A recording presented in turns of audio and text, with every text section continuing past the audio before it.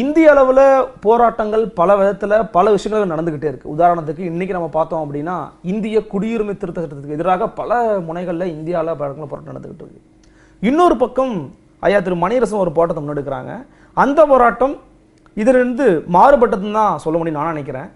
குறிப்பாக வட இந்தியர்களுடைய குடியேற்றம் அதிகமாக இருக்குது. இங்கிருந்து வெளியார்களை வெளியேற்றுங்கள், தமிழ்நாடு தமிழருக்கு, தமிழ்நாட்டு வேலைகள் தமிழருக்கு அப்படின்னு ட்விட்டரில் ஹேஷ்டாகில் ட்ரெண்டிங் ஆகிற அளவுக்கு உங்களுடைய போராட்டங்கள் இருந்துச்சு. இந்த நேரத்தில் இந்த போராட்டத்துக்கான அவசியம் எங்கிருந்து வந்தது? நீங்கள் சொல்கின்ற இரண்டு வகையான வெவ்வேறு சிக்கல்கள். இரண்டும் ஒன்றோடு ஒன்று இணைந்தவை அல்ல. குடியுரிமை திருத்த சட்டம் என்பது கூட ஒருமைத்தன்மை கொண்டது அல்ல. இந்த சட்டத்தை வடகிழக்கு மாநிலங்கள் 7 மாநிலங்கள் எதிர்க்கின்றன. ஒட்டுமொத்த இந்தியாவும் போராடவில்லை. நிச்சயமா இந்த சட்டம் எங்களுக்கு பாதிப்பு என்று அஸ்ஸாமிலிருந்து, மேகாலயாவிலிருந்து, மணிப்பூரிலிருந்து எல்லாரும் எதிர்த்து அவர்கள் தான் முதலில் போராடினார்கள். அவர்கள் போராடிய நோக்கம் அங்கே அதிகமாக குவிந்து விட்ட வெளி மாநிலத்தவர், இந்தியாவிலிருந்து போன வெளி மாநிலத்தவர்கள், அவர்கள் பெரும்பாலும் இந்துக்கள் தானே, அவர்களெல்லாம் அந்த மாநிலத்தினுடைய குடிமக்களாக மாறிவிடுவார்கள். அஸ்ஸாமிலே 19,60,000 பேர் வெளியார் என்று கணக்கெடுக்கப்பட்டிருக்கிறது. அது நீர்த்து போய் முஸ்லீம் தவிர பாக்கி அங்கே பெரும்பான்மையினர் 12,60,000 பேர் இந்துக்கள் தான். அந்த 19 லட்சத்தில் 12,60,000 பேர் இந்துக்கள். அவர்களெல்லாம் அங்கேயே தங்க வைத்து விடுவார்கள் என்ற அச்சத்தில் அவர்கள் போராடுகிறார்கள். எனவே இந்த குடியுரிமை திருத்த சட்டம் என்பது கூட ஒற்றைத்தன்மை வாய்ந்தது அல்ல. இது வடகிழக்கு மாநிலங்களுக்கு அச்சத்தை தருகிறது. அவர்களுக்கு வேறு விதமான சிக்கல், மற்றவர்களுக்கு வேறு விதமான சிக்கல். இந்தியா பன்முகத்தன்மை கொண்டது, பல இனங்களை கொண்டது. இந்தியா ஒரு இனம் மட்டுமல்ல, ஒரு மொழி மட்டுமல்ல. எனவே ஒற்றைத்தன்மையான சிக்கல் என்று பார்க்க வேண்டியதில்லை. இப்போ தமிழ்நாட்டுக்கு நாங்கள் என்ன செய்கிறோம் என்றால், வெளி மாநிலத்தவர் அதிகமாக குவிந்ததால் தமிழர்களுடைய மக்கள் தொகைக்கு சமமாகவும் பிறகு அதிகமாகவும் வந்துவிடக்கூடிய அபாயம் இருக்கிறது. தமிழ்நாட்டு பிள்ளைகளுக்கு கிடைக்க வேண்டிய வேலைகளை வெளிமாநிலத்தவர்கள் பறித்துக் கொள்கிறார்கள். இந்திய அரசு நிறுவனங்களிலும் அலுவலகங்களிலும் சரி, தனியார் துறையிலும் சரி, மாநில அரசுக்கும் இப்பொழுது கதவு திறந்து விட்டிருக்கிறார்கள். இந்தியா முழுவதும் உள்ளவர்கள் தேர்வு எழுதலாம் என்று. இந்த நிலையில் தமிழ்நாட்டு மக்களுடைய வாழ்வுரிமையை பாதுகாக்க வேண்டியது முதற் பெரும் கடமை. தமிழ்நாட்டு குடிமக்கள் 8 கோடி பேர் இருக்காங்க. குறுக்கிட்டு மன்னிக்கணும், 8 கோடி பேர் இருக்காங்கன்னா நமக்கு இணையா வந்துருவாங்க அப்படின்னா அவ்வளவு அச்சமோ இல்லை அவ்வளவு மக்கள் வந்துட்டாங்கன்னு நீங்க நினைக்கிறீங்களா? ஆமாம், இந்த ரேஷியோ, அதாவது வெள்ளம் போல் அதிகரிக்கிற வீதம் இருக்கிறது அல்லவா, இந்த வீதம், இந்த ரேஷியோ அச்சத்தை தருகிறது. ஓகே, நீங்கள் எடுத்துக்காட்டாக இந்த கடந்த நாடாளுமன்ற தேர்தலில், இப்போ நடந்த நாடாளுமன்ற தேர்தலில் திருப்பூர் தொகுதியில் திமுக கூட்டணி போட்டியிடுவதற்கு பல பேர் வேட்பாளர்கள் அச்சப்படுகிறார்கள் என்று ஏடுகளில் எழுதினார்கள். ஏனென்றால் வெளிமாநிலத்தவருடைய வாக்குகள் அங்கே அதிகம்.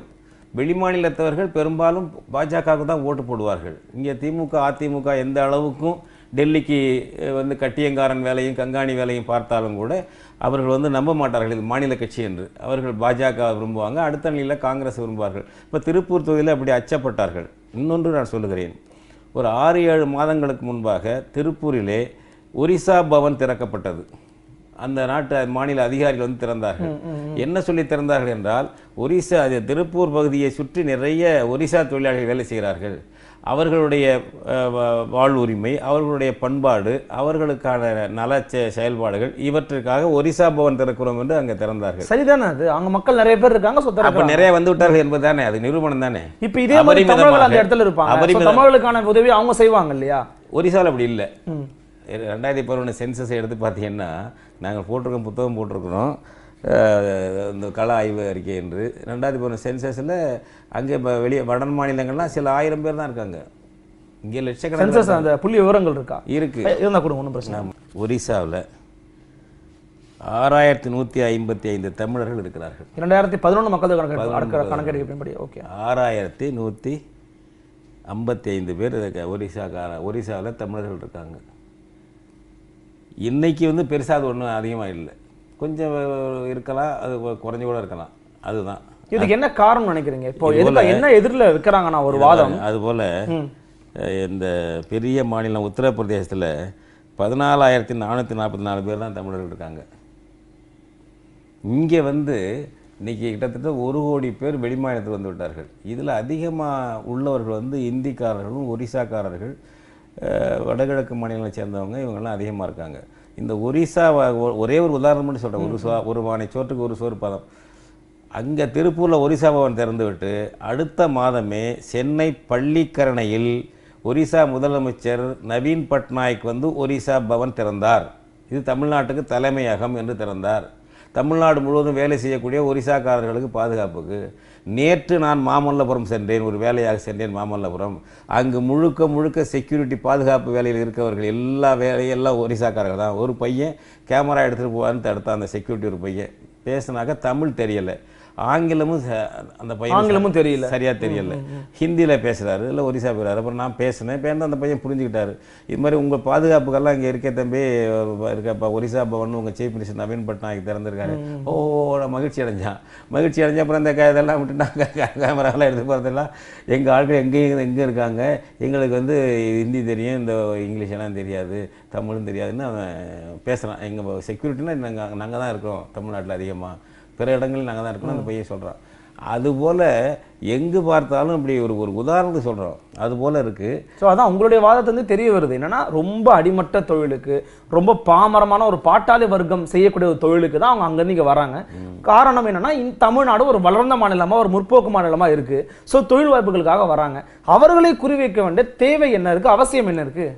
இதில் வந்து அடிமட்ட உழைப்பு, உடல் உழைப்பு தொழிலுக்கு மட்டும் வரவில்லை, உயர்ந்த வேலைகள் இருக்குது அல்லவா, அந்த ஐடி இருக்குல்லவா, உயர் சம்பளத்தில் உள்ள ஐடி வேலை அவங்க தான் ஆக்கிரமிச்சுக்கிறாங்க. தனியார் துறையில் 60-70% ஐடி கம்பெனிகள்ல எல்லாம் வேலை பார்க்கறது வெளி மாநிலத்தவர் தான். அங்கே திறமை தானே முக்கியமாக இருக்குது. திறமையாக இருக்கணும், நல்ல மூளையாக இருக்கணும், அப்படி தான் எடுக்கிறாங்க. தமிழர்களுக்கு திறமை இல்லைங்கிறீங்களா, தமிழர்களுக்கு மூளை இல்லைங்கிறீங்களா? அதுக்கு சான்று சொல்ல முடியுமா? அனைத்து உலக அளவில் மைக்ரோசாஃப்டாக இருக்கட்டும், எதுவாக இருக்கட்டும், தலைமை பொறுப்பு யார்கிட்ட இருக்குது? தமிழர்கள்ட்ட தான் இருக்குது. அப்புறம் அவனுக்கு என்ன தெரியல, இஸ்ரோவில் யார்கிட்ட இருக்குது தலைமை பொறுப்பு? தமிழர்கிட்ட தான் இருக்குது. இதை விட என்ன வேணும் தமிழர்களுக்கு?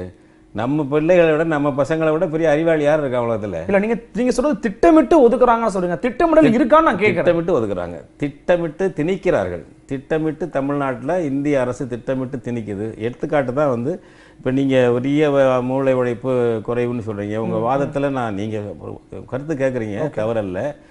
அந்த வாதத்தையே எடுத்துக்கொள்வோமே. ஒரு ரயில்வே கேட் கீப்பராக இருக்க கூட தமிழனுக்கு தகுதி இல்லையா? போய் பாருங்களேன், கிராமப்புற ரயில்வே கேட் கீப்பரெல்லாம் வடநாட்டுக்காரன் தான் இருக்கான். அது மத்திய அரசு தொழில், அவங்க தேர்வு எழுதி வெற்றி பெற்று வந்து கேட் கீப்பர் தேர்வில் கூட நம்ம பைசா தேர்வு முடியலை. தமிழ்நாட்டில் ஆலக்குடின்னு ஒரு ஊர், எங்கள் ஊர் தஞ்சாவூர் பக்கத்தில் ஒரு, அங்கே ஒரு ராஜஸ்தானி இருக்கான். ஒரு பிரச்சனை வந்த பிறகு தான் ராஜஸ்தானி தெரியுது. மீனா, அவன் பேர் மீனாவில் முடியுது. பொம்பளை பிள்ளைகளையும் போட்டிருக்காங்க சில இடங்களில். தமிழச்சிக்கு அந்த கேட் கீப்பர் வேலை கூட பண்ண முடியாதா? ஒரு ரயில்வே ஸ்டேஷனில் டிக்கெட் கவுண்டரில் தமிழச்சிக்கு டிக்கெட் கொடுக்க தெரியாதா? போய் கேளுங்களேன் இருக்கானான்ட்டு. ரிசர்வேஷனில் போய் இப்போ தமிழில் இங்கே பூர்த்தி பண்ணால் தெரியாதுங்கிறான், இங்கிலீஷில் பூர்த்தி பண்ணால் ஹிந்தியில் பண்ணுங்கிறான், தமிழில் பண்ணாதேங்கிறான். வேணா இங்கிலீஷில் பண்ணி கொடு, தமிழில் பண்ணாதே எனக்கு தெரியாதுங்கிறான். தமிழில் பூர்த்தி தெரியாதவனுக்கு சென்னையில் என்ன வேலை, திருச்சிராப்பள்ளியில் என்ன வேலைங்கிறான். அவனுக்கு திட்டமிட்டு திணிக்கிறார்கள். இது அந்த தேர்வு, அனைத்து இந்திய தேர்வு என்பது தான் மோசடியாக ஆள் மாறாட்டம் பண்ணி பணம் கொடுத்து லஞ்சம் கொடுத்து கொண்டு வந்து செய்கிறாங்க. இது ஒரு இன ஒதுக்கல் கொள்கை, ஒரு அப்பார்த்தைடு. இந்திய அரசு ஒரு அப்பார்த்தைடு கொள்கையை இந்தியா முழுக்க கடைபிடிக்கிறது. தமிழருக்கு எதிராக தமிழ்நாட்டுக்குள்ளேயே கடைபிடிக்கிறது. தமிழினத்துக்கு எதிராக தென்னாப்பிரிக்காவுக்குள்ளேயே தென்னாப்பிரிக்க மண்ணின் மக்களான கருப்பின மக்கள் எப்படி இன ஒதுக்கலுக்கு உள்ளானார்களோ அதை போலே தமிழ்நாட்டுக்குள் தமிழர்கள் இன ஒதுக்கல் கொள்கையில் பாதிக்கப்பட்டிருக்கிறார்கள். அவர்களுக்கு துணை போகிற ஆட்சிகள் இங்கே இருக்கின்றன. இந்த இன ஒதுக்கல் கொள்கைக்கு தமிழ்நாடு அரசு துணை போகுதுன்னு சொல்கிறீங்க. தமிழ்நாடு அரசு துணை போகிறது. ஏன் இப்போ இந்த கொள்கையை எதிர்கட்சி திமுக அந்த கோரிக்கை எடுக்கலாம்ல, தமிழர்கள் பாதுகாப்புக்கு? இல்லை, நீங்கள் சொல்லக்கூடிய இந்த தனியார் துறை ஒதுக்கீடையே அவங்க கோரிக்கையை முன்வைச்சிருக்காங்க. திமுக தன்னுடைய கொள்கை இப்போ தான் வச்சிருக்காங்க, இப்போ தான் சொல்லியிருக்காங்க. நல்லது, மகிழ்ச்சி. இன்னொன்று சொல்லணும்னு சொல்கிறேன் நான், ஸ்டாலின் இன்னொன்று சொல்லுங்கன்னு சொல்கிறேன். நிர்பந்தம் கொடுங்க, அதுக்கும் போராடுங்க. திமுக தலைவர் அவர்களே அதுக்கும் போராடுங்க. அதாவது கர்நாடகம், குஜராத், மகாராஷ்டிரம் போன்ற இந்திய தேசியம் பேசக்கூடிய காங்கிரஸ், பாஜக ஆளக்கூடிய மாநிலங்கள் மண்ணின் மக்களுக்கான சட்டங்களை இயற்றியிருக்கிறது. அதுக்காக இந்த புத்தகத்தையே நாங்கள் ஃபுல்லாக போட்டிருக்கிறோம். எந்தெந்த மாநிலத்தில் என்னென்ன மண்ணின் மக்களுக்கான சட்டம் இருக்குது. இப்போ ஆணை இருக்குது, ஆந்திராவில் போட்டிருக்காங்க, மத்திய பிரதேசத்தில் போட்டிருக்காரு, காங்கிரஸ்காரர் கமல்நாத் போட்டிருக்காரு. எல்லா மாநிலங்களையும் பெரும்பாலான மாநிலங்கள் இருக்குது. அவங்கெல்லாம் அனைத்து இந்திய கட்சி, கம்யூனிஸ்ட் கட்சி நாட்டிலையும் இருக்குது. கம்யூனிஸ்ட் கட்சி மேற்கு வங்காளத்திலும் வச்சுருக்காங்க, ஒரு வரம்பு வச்சுருக்காங்க. ஆனால் மாநில கட்சியாக இருக்கக்கூடிய திமுக அதிமுக ஆட்சிகளில் இதுவரைக்கும் தமிழ்நாட்டில் கொண்டு வரல. 1986 கர்நாடகத்தில் சட்டம் இருக்குது.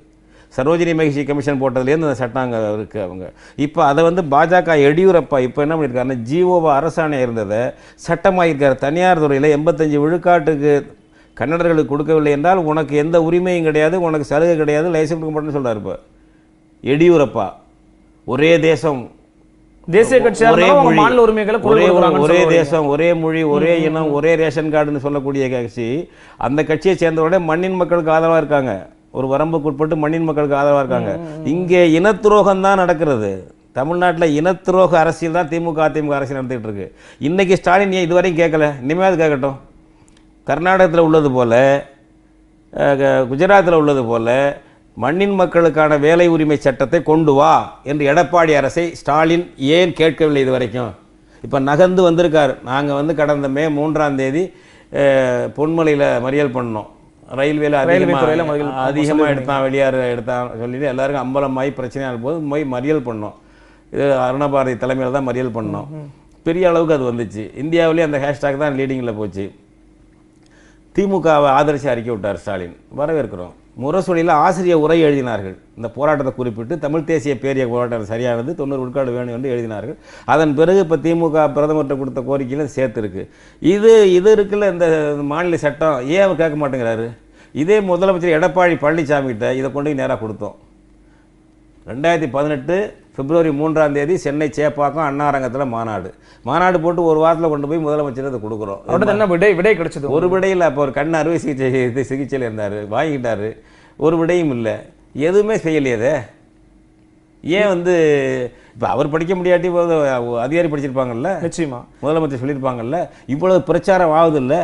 இப்போ 2 நாள் போராட்டம் நடத்திருக்கோம்ல, இது மாநில அரசு தெரியாதா? அப்போ இதில் திமுக அதிமுக 2 பேரும் இரட்டை பிறவிகளாக ஒரே கருத்துலையாக இருக்கீங்கிறேன். தமிழர்களுக்கு எதிராக இருக்கீங்களா? தமிழினத்துக்கு துரோகம் பண்ணுறீங்களா? இன்னும் சொல்ல போனால் அதிமுக ஆட்சியில் அந்த அம்மையார் அவர்கள் ஜெயலலிதா அவர்கள் நல்ல உயிரோடு இருந்த காலத்திலேயே ஒரு சட்ட திருத்தம் கொண்டு வர்றாங்க, ஒரு மாற்றம் ஒன்று கொண்டு வர்றாங்க. அதாவது அது டிஎன்பிஎஸ்சி இருக்குல்ல, தமிழ்நாடு தேர்வாணையம், தமிழ்நாடு அரசு தேர்வாணையம். இதில் வந்து அனைத்து இந்தியாவில் உள்ளவர்கள் தேர்வு எழுதலாம்னு ஏற்கனவே இருக்குது. ஆனால் ஒரு நிபந்தனை போட்டிருந்தாங்க, தமிழ் கட்டாயம் தெரிந்திருக்க வேண்டும் என்று. அந்த நிபந்தனையை தளர்த்தினார்கள் 2016.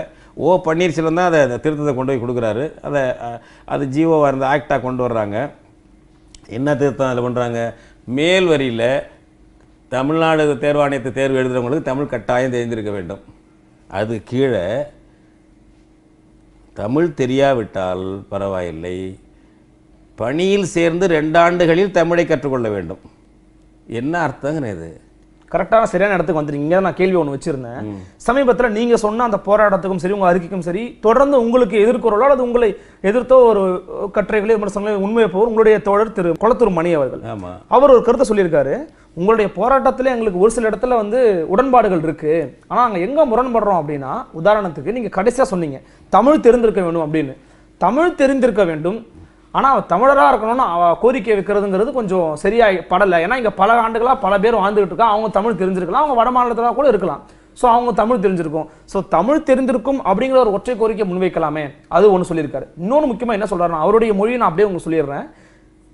பார்ப்பனிய பனியா முதலாளி கும்பலை அவர்கள் எதிர்ப்பது கிடையாது, அவர்கள் வெறும் பாட்டாளி வர்க்கங்களையும் அடிமையாக இருக்கக்கூடிய மக்களையும் எதிர்க்கிறாங்க, தவிர முதலாளி வர்க்கத்தை கேள்வி கேட்பது கிடையாதுன்னு இந்த 2 விமர்சனத்தை உங்க முன்னாடி முன் வச்சிருக்காரு. நாங்கள் என்ன சொல்கிறோம்னு தெளிவாக தெரிஞ்சுக்கணும். தோழர் கொளத்தூர் மணி இப்போ எப்படி தெரிஞ்சுட்டார் தெரியல.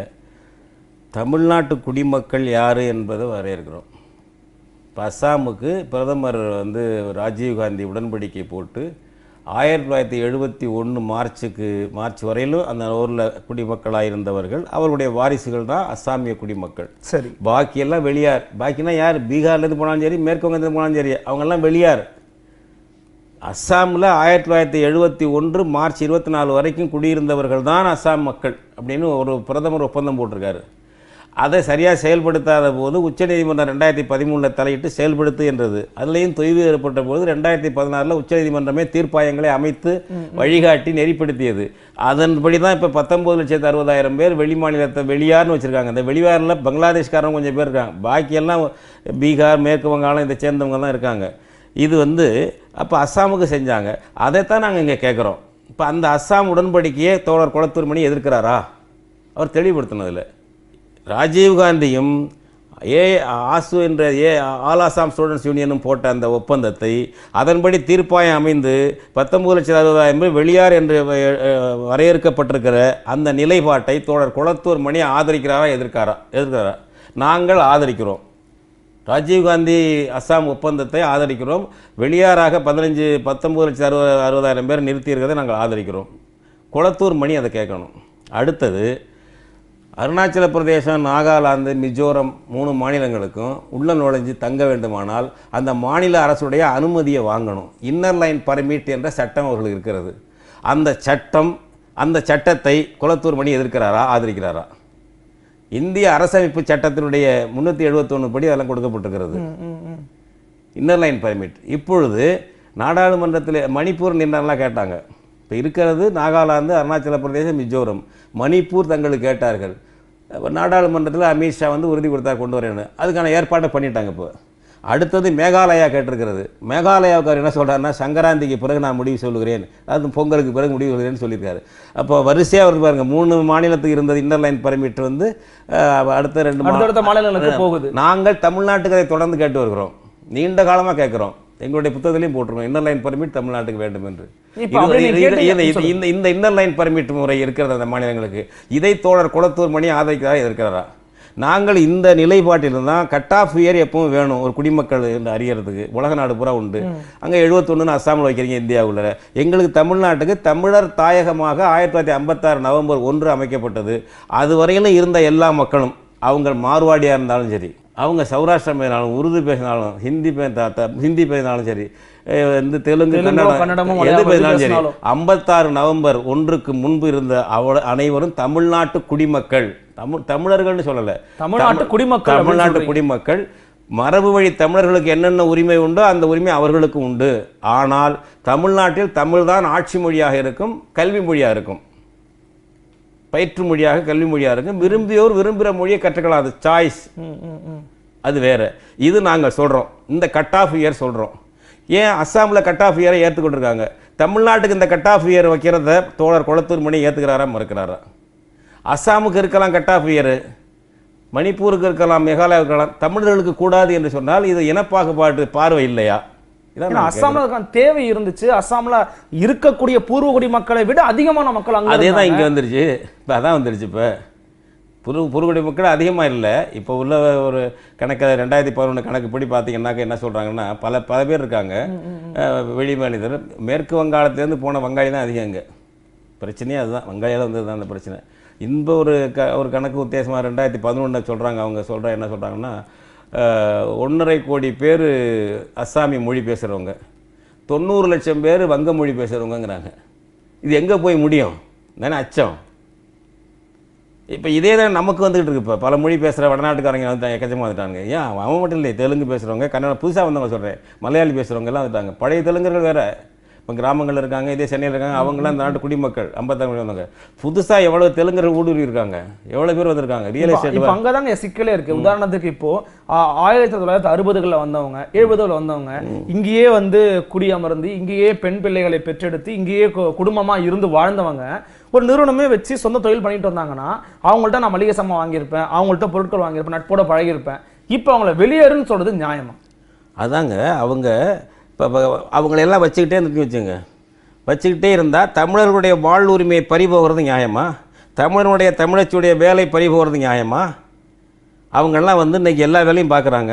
இப்போ ஓவர் பாப்புலேட் ஆகுது. நம்மளுடைய நிலப்பரப்பு மிக குறைச்ச இந்தியாவில் நம்ம மக்கள் தொகைக்கு விகிதத்துக்கு மிக குறைவு. ஒரு சதுர கிலோமீட்டரில் எவ்வளோ இந்தியாவில் வாழனா 300 லட்சம் பேருங்கிறாங்க. தமிழ்நாட்டில் 500 லட்சம் பேர் இருக்காங்க. தமிழ்நாட்டில் மட்டுமே. சென்னையில் 2500 பேர் இருக்காங்க சதுர கிலோமீட்டரில். மிக அதிகம் நிலப்பரப்பு. நீங்கள் மேப்பை எடுத்து போட்டிங்கன்னா கர்நாடகத்தினுடைய மக்கள் தொகை தமிழ்நாட்டு மக்கள் தொகையோட குறைவு.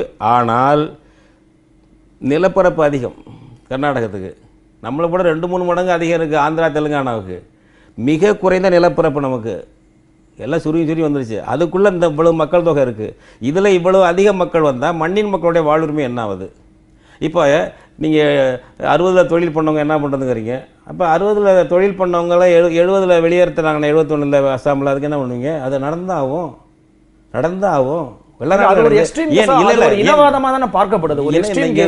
இந்த இனவாதத்தால் உலகத்தில் அதிகம் பாதிக்கப்பட்ட இனம் தமிழ் இனங்க. காலங்காலமாக வாழ்ந்தான் இலங்கையில் தமிழச்சி லட்சக்கணக்கான பேரை வெளியேற்றினாங்க குடியுரிமை எல்லாம். அப்புறம் ஒப்பந்தம் போட்டு குடியுரிமை கொடுத்துருக்கு. இப்போ இலங்கை அகதிகள் முகாம் தெருக்கெல்லாம் இங்கே தான் இருக்குது. விரட்டி அடித்தானுங்க தெரியுதுங்களா?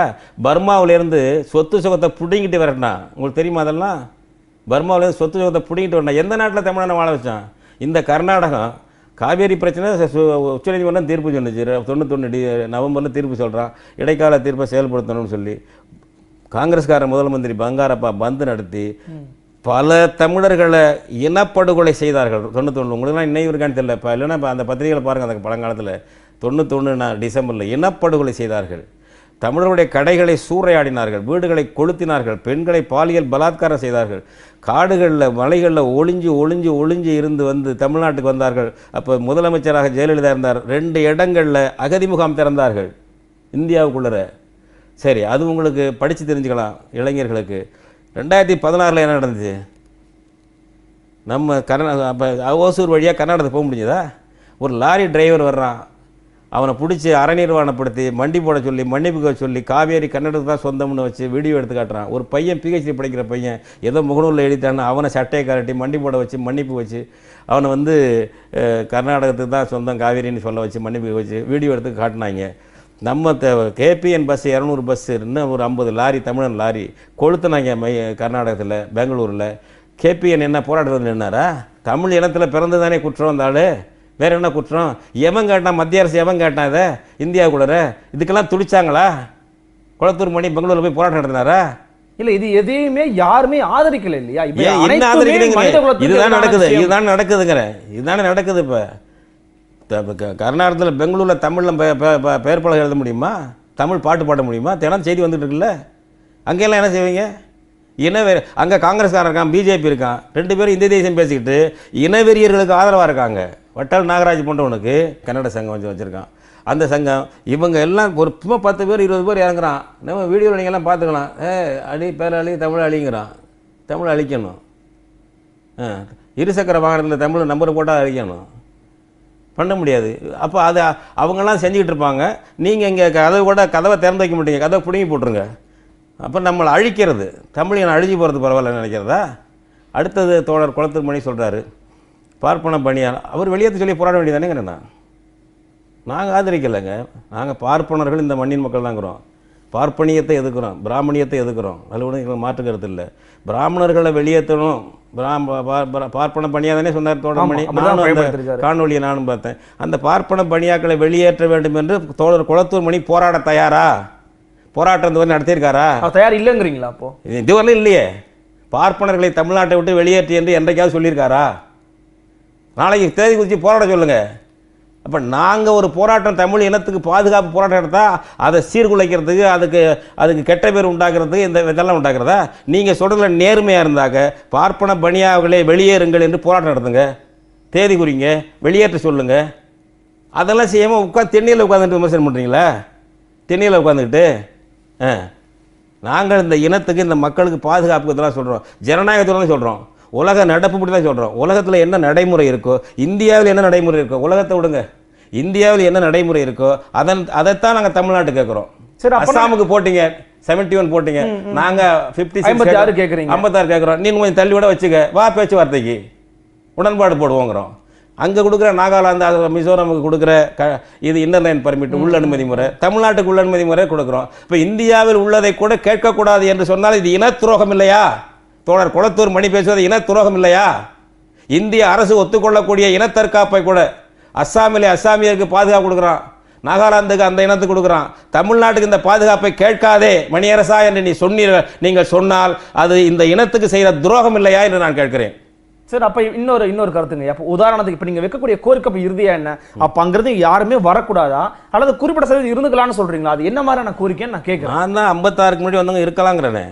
ஏன்னா 100க்கு 100 ஒரே இனம் மட்டும் எந்த நாட்டிலும் இருக்கிறது இல்லை.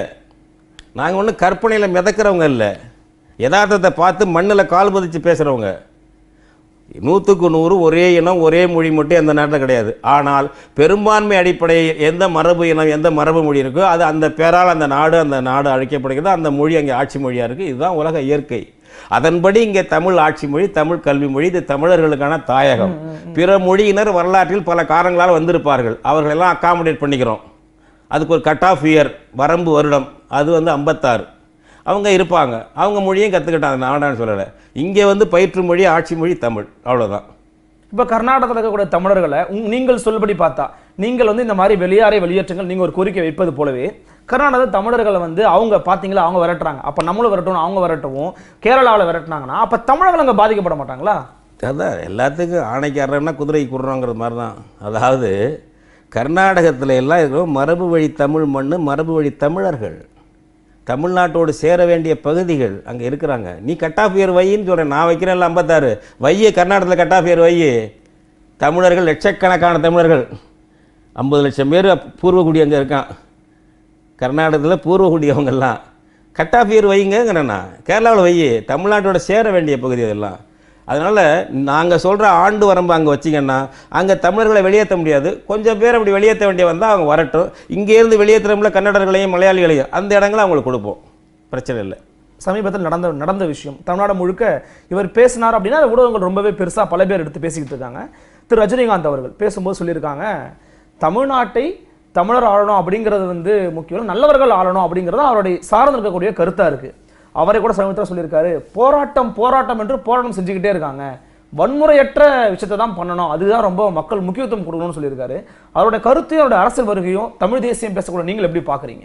தமிழர்களுக்கு எதிரான கருத்து அவருடைய கருத்து எப்பொழுதுமே அப்படித்தான், தமிழர்களுக்கு எதிராக தான் பேசுவார் அவர். இல்லை வன்முறை இல்லைன்னு சொன்னால் தமிழர்களுக்கு இருங்க, நான் சொல்ல வர்றேன், எதுக்கு சொல்கிறாருன்னு தெரியுதுல்ல. தமிழ்நாட்டை தமிழர்கள் ஆள வேண்டும் என்று பார்க்கக்கூடாது, நல்லவர்கள் ஆளணும்னா தமிழர்கள் நல்லவர்கள் இல்லையா, தமிழர்கள் நல்லவர் இல்லையாங்கிறேன். நீங்க தான் எடப்பாடி பழனிசாமி குற்றம் சொல்றீங்க, அது நாங்கள் நம்மளுக்குள்ள உள்ள விஷயம். அது நல்லவர்களே இல்லையா, நல்லவர்கள் தான் ஆளணும்னா அப்போ தமிழர்கள் நல்லவர்களே இல்லைன்னு சொல்ல வர்றாரு அவர். தமிழர்களே நல்லவரும் இருக்கலாம், பெரும்பான்மை நல்லவர்கள், ஒருத்தன் சில பேர் கெட்டவன் தான் இருப்பான், அது மக்கள் தீர்மானிச்சுவாங்க. இவர் வாத்தியார் வேலை பார்க்க வேண்டிய அவசியம் கிடையாது. இவர் தமிழர்களில் எடப்பாடி பழனிசாமி துரோகம் பண்ணான்னா எங்கள் மக்கள் அடுத்ததில் அவங்க தோக்கடிச்சிட்டு போகிறாங்க. அது நம்ம எல்லா நாட்டிலையும் உள்ள விஷயம் தானே இது. இப்போ ஏன் இந்த முழக்கம் வருது, இது வரலாற்று பின்னணி இருக்குல்ல. எங்கேயாவது இவர் மகாராஷ்டிராவிலேருந்து வந்தவர், இவர் கர்நாடகத்துக்கு இவர் சேர்ந்தவர் வச்சுக்கோங்க, எங்கேயாவது அடுத்த இனத்துக்காரன் அடுத்த மொழிக்காரன் முதலமைச்சராக இருக்கானா? இவருடைய சொந்த பூர்வீக மகாராஷ்டிரத்துலேயோ கர்நாடகத்துலேயோ யாராச்சும் ஒருத்தர் ஆயிருக்கலாம். எப்போது வரிசையாக தமிழ்நாட்டில் வெள்ளைக்காரங்க ஆட்சி இருந்த காலத்திலேருந்து நீங்கள் நீதி கட்சி ஆட்சியிலேருந்து எல்லாம் தெலுங்கர்கள் தாங்க முதலமைச்சர். இங்கே பாருங்கள், முனுசாமி சாலைன்னு இருக்கும் கேட்குறாங்கல்ல, யார்? முனுசாமி நாயுடு, ஆந்திராக்காரர். பனகல் அரசர், பொப்புளி அரசர், இவங்கெல்லாம் யார்? ஸ்ரீ பிரகாஷா, இவங்கெல்லாம் யார்? எல்லாம் தெலுங்கர்கள், ஆந்திராவில் வந்தவங்க. நாடு விடுதலை அடைஞ்சு, இந்தியா விடுதலை அடையுது. விடுதலை அடைஞ்ச பிறகு முதலமைச்சர்கள் யார்? நான் சொல்கிறேன், ஓபி ராமசாமி ரெட்டியார், நல்ல மனிதர், வள்ளலார் பக்தர், அவர் நான் பாராட்டக்கூடியவர். ஆனால் ஒரு காரணத்தை பாருங்கள், தெலுங்கை தாய்மொழியாக கொண்டவர். ஓபி ராமசாமி ரெட்டியார் தகுதியானவர் தான். ஒரு நீங்கள் வரிசையில் பாருங்கள், ஏன் அது இந்த அதிருப்தி வருதுங்கிறது பார்க்கணும்.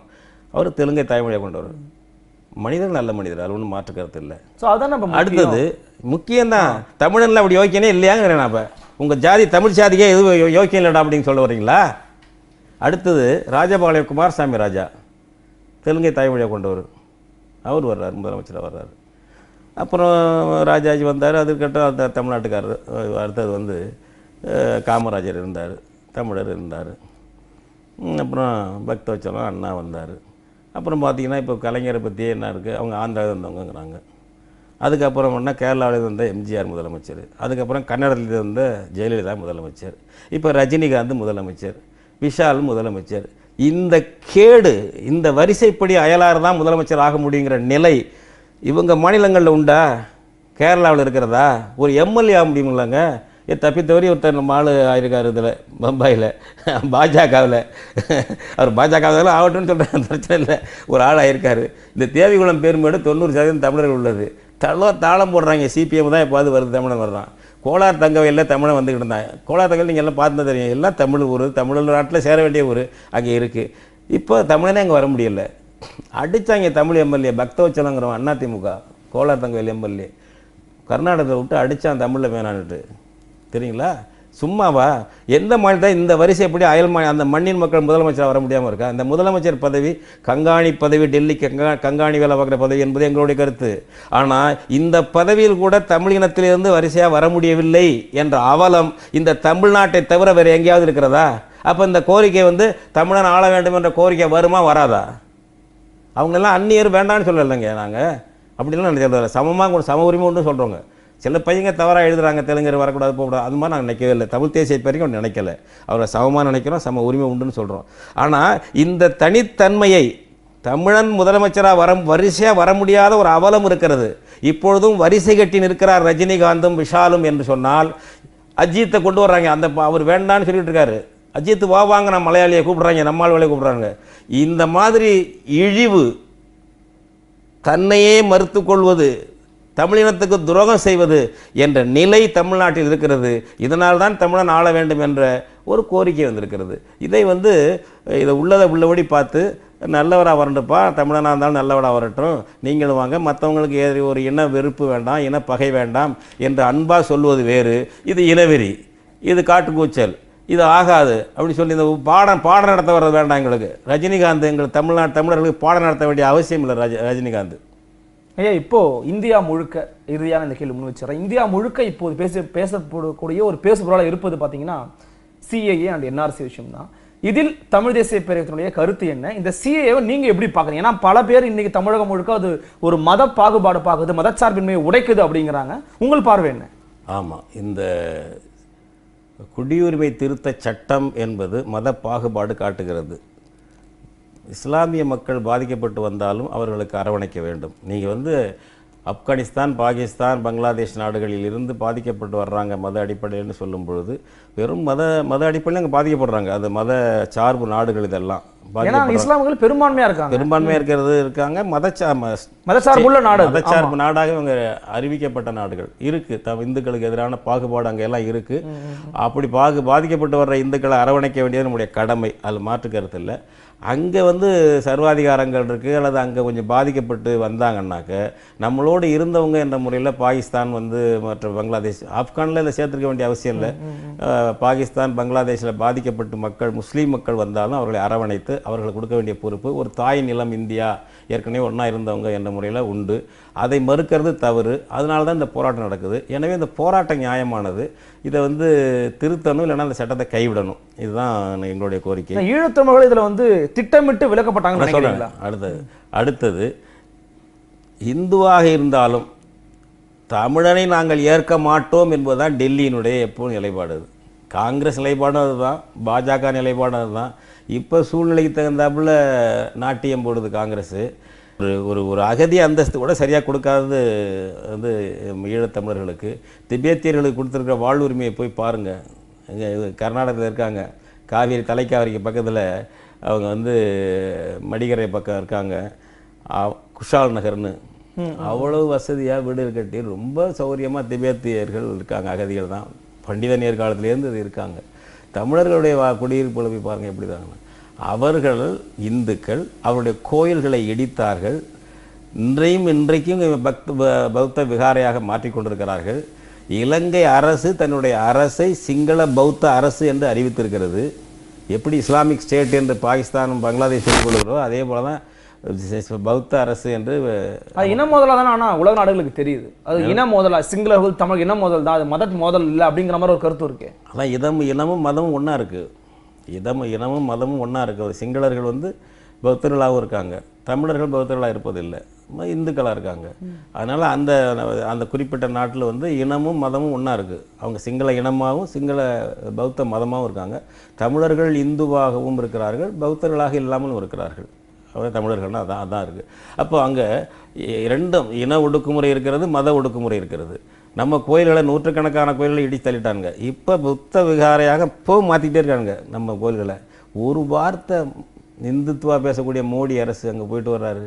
அந்த அம்மா சுஷ்மா ஸ்வராஜ் இருந்தாங்க, வெளியுறவு அமைச்சர், ரொம்ப வேண்டியவங்க இலங்கைக்கு. ஒரு வார்த்தை இந்து கோயில்களை இடிக்காதீங்க, அவங்களுடைய வழிபாட்டு உரிமையை தடுக்காதீங்கன்னு ஒரு வார்த்தை சொன்னதுண்டா இது வரைக்கும்? தமிழர்களை தன்னுடைய குடிமக்களாக சமமுள்ள மக்களாக இந்திய அரசு ஏற்பதே இல்லை. அது காங்கிரஸாக இருந்தாலும் பிஜேபி இருந்தாலும் இதே நிலை தான். இப்போ மதவாத அரசுகளால் துன்புறுத்தப்பட்ட இந்துக்களை ஏற்கிறோம் என்பவர்கள் தமிழ் இந்துக்களை ஏற்றுக்க முடியாதுங்கிறாங்கல்ல. அதனால் இந்துக்கள் தான் தமிழன் தான் பாடம் படிக்கணுதில்ல. உன்னை ஏற்றுக்க மாட்டான் டெல்லிக்காரன்.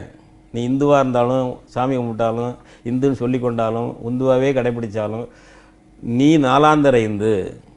வடநாட்டில் இருக்கவனுங்க மற்றவனும் தான் இந்து எல்லாம் பெருமிதம் இருப்பாங்க. நமக்கு சமத்துவம் கிடையாது, மத சமத்துவமும் கிடையாது, இன சமத்துவம் கிடையாது இந்தியாவில்.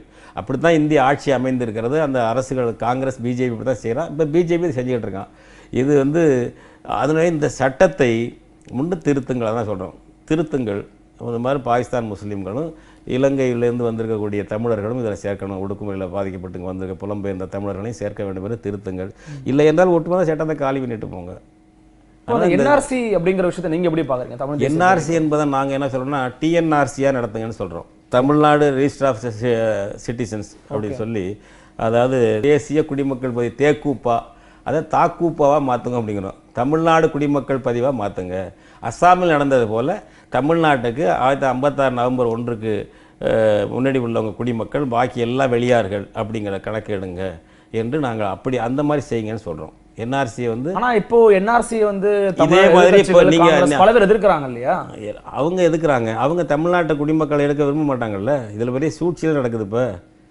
இப்போ எதுக்காக இப்படி பார்க்குறாங்கன்னா, பாஜகவும் தமிழ் தேசிய பேரியக்கம் இந்துத்துவ சக்திகள்லாம் ஒரே தட்டில் வச்சு பார்க்குறாங்க. ஏன்னா என்ஆர்சி இவங்களும் ஆதரிக்கிறாங்க. டிஎன்ஆர்சி நான் கேட்குறோம், அது ஒரே தட்டா? இந்தியா முழுக்க கேட்குறாங்க. கொண்டு வருவோம்னு சொல்லி அவங்க கொண்டு வர்றாங்க. நான் அதை ஏற்றுக்கலையேங்கிறேன். அங்கங்கே ஒவ்வொரு மாநிலத்துக்கும் கொடுங்கன்னு கேட்குறோம். அதாவது மாநிலங்கள் கையில் ஒப்படைக்கப்படணும்னு சொல்கிறீங்களா? ஒவ்வொரு மாநிலமும் தான் குடியுரிமை. நாங்கள் கட்டுரை எழுதியிருக்கிறோம். எங்கள் தமிழர் கண்ணோட்டத்தில் கட்டுரை எழுதி எங்கள் பொதுச் செயலாளர் வெங்கட்ராமன் எழுதியிருக்காரு. ஒவ்வொரு மாநிலமும் அவங்களுக்கு கட் ஆஃப் இயர் வச்சுங்கிறேன். இப்போ தமிழ்நாடு அமைஞ்சது 1956 நவம்பர் 1. ஆந்திரா அமைஞ்சது 53. இப்போ கட் ஆஃப் இயர் அங்கங்கே தனியாக வைங்க. அவங்க மகாராஷ்டிராவும் குஜராத்தும் ஒன்றா இருந்து பிரிஞ்சது, அவங்களுக்கு ஒரு கட் ஆஃப் இயர் எந்த பிரச்சனை வைங்க. அதனால் இங்கே Tamil Nadu it is not a nation, it is an union. இது India, that is Bharat shall be a union of states. India okay. India என்பது ஒன்றியம், நாடு இல்லை ஒன்றியம் அப்படின்னு சொல்கிறேன். நாடு ஒரு தேசம்னு கான்ஸ்டியூஷன் சொல்லலையே. இந்தியாவில் ஒரு தேசம்னு கான்ஸ்டியூஷன் சொல்லலையே, ஒன்றியம் தானே சொல்லுது, நாடுன்னு கூட சொல்லலையே. அது ஏன்னா அது தனித்தனியாக இருக்க வேண்டியவெல்லாம் ஒன்றா இருக்குது. பிரிட்டிஷாருடைய பீரங்கிக்கு பிறந்தது இந்தியா என்பது, பிரிட்டிஷாருடைய பீரங்கியால் உருவாக்கப்பட்டது. எனவே அவங்கவுங்க தனியாக இருந்தால் என்னென்ன உரிமை அனுபவிக்கலாம் அதெல்லாம் கொடுக்கணும் இந்தியாவில் தான் காந்தி சொன்னார். அந்த காலத்தில் காங்கிரஸ் சொன்னது, அதையெல்லாம் அப்படியே மாற்றிட்டாங்க காங்கிரஸ்காரவங்க. பிஜேபி இதில் தீவிரமாக போயிட்டுருக்காங்க. எனவே அந்தந்த மாநில குடிமக்கள் கணக்கெடுப்பை எடுங்கன்னு சொல்கிறோம். அனைத்திந்திய குடிமக்கள் கணக்கெடுப்பு கூடாது. நல்லா புரிஞ்சுங்க. அனைத்திந்திய குடிமக்கள் கணக்கெடுப்புன்னு ஒரே மாதிரி கூடாது. அந்தந்த மாநிலத்துக்கும் குடிமக்கள் கணக்கெடுக்க எடுங்க. தமிழ்நாட்டுக்கு 56 நவம்பர் 1 வரம்பு ஆண்டாக வைத்து கட் ஆஃப் இயராக வைத்து குடிமக்கள் கணக்கெடுப்பு, அதுதான் டிஎன்ஆர்சி எடுங்கள். அந்த கோரிக்கை தான் நீங்கள் முன்வை என்று நாங்கள் வைக்கிறோம். இது நாங்களும் அவங்களும் இதில் ஒத்து போகிறாங்கிறது எப்படி சொல்ல முடியும்? நாங்கள் இந்த என்ஆர்சி அமித்ஷா பேசுறதுக்கு முன்னாடியே தமிழ்நாட்டு குடியுரிமை கணக்கெடுக்கன்னு 2005 சொல்லிட்டு வர்றோம். அடுத்தது அஸ்ஸாமில் வைத்தது போல வரணும். 1985 அஸ்ஸாமுக்கு பிரதமர் ராஜீவ்காந்தி கையெழுத்து போட்டார். அந்த காலத்தில் இருந்து அஸ்ஸாமை போல எங்களுக்கு வைங்க தமிழ் தேசிய பேரையும் கேட்டுகிட்டே இருக்கிறோம். ஈரோட்டில் 2005 மாநாடு நடத்தி அதை கேட்டுட்ருக்கோம். 56 நவம்பர் 1க்கு இப்போ பிறகு வந்தவங்க தமிழர்கள்னு முன்னாடி இருந்தவங்க தான் தமிழர்கள், தமிழ்நாட்டு குடிமக்கள், தமிழர்கள்னு இல்லை தமிழ்நாட்டு குடிமக்கள் என்று அறிவிக்க வேண்டும். பிறரெல்லாம் வெளியார் என்று படிப்படியாக வெளியேற்றுங்கள் என்று நாங்கள் சொல்லிகிட்டு இருக்கோம். இவங்க என்ஆர்சி நேற்று சொன்னாங்க. நாங்கள் எத்தனை ஆண்டுகளாக சொல்லிகிட்டு இருக்கோம் டிஎன்ஆர்சிக்கு தமிழ்நாட்டுக்கு குடிமக்கள் அஸ்ஸாம் பாணியில் எடுங்கள் என்று சொல்கிறோம். இதுவும் என்ஆர்சியும் ஒன்று என்று எப்படி சொல்ல முடியுது? அது ரெண்டுமே வேற வேற அப்படி வேற. அமித்ஷா பாஜக ஆட்சிக்கு வர்றதுக்கு முன்னாடியே சொல்லிட்டு இருக்கோம் நாங்கள். அமித்ஷாக்கு அந்த டிசம்பரில் சொல்கிறாரு, இந்த டிசம்பர் 9ஆம் தேதி சொல்கிறாரு மக்களவையில் இந்த குடியுரிமை திருத்த சட்டம் முன்மொழியும் போது நாங்கள் அடுத்து என்ஆர்சியை கொண்டு வர போகிறோம்னு சொல்கிறாரு. நாங்கள் அதுக்கு முன்னாடியே இவர் சொல்கிறதெல்லாம் சொல்கிறோம். இந்த இது அல்ல நாங்கள் சொல்கிறது, அஸ்ஸாம் பாணியில் கொண்டு வாருங்கள் என்று நாங்கள் கேட்குறோம். அதோட அவர்கள் சொல்லக்கூடிய விஷயம் வேறு, நீங்கள் முன்வைக்க செய்தி வேறு, எங்களுடைய செய்தி வேறு. இதில் தமிழர் பக்கம் நிற்காம தமிழ் மக்களுடைய உரிமைக்காக எதை செய்தாலும் ஏதாவது ஒரு குறை சொல்லி தமிழர்களுக்கு துரோகம் செய்ய வேண்டும் என்ற உளவியலை கொண்டவர்கள் எங்களுடைய கோரிக்கையை அவங்களோட சேர்த்து சொல்கிறாங்க.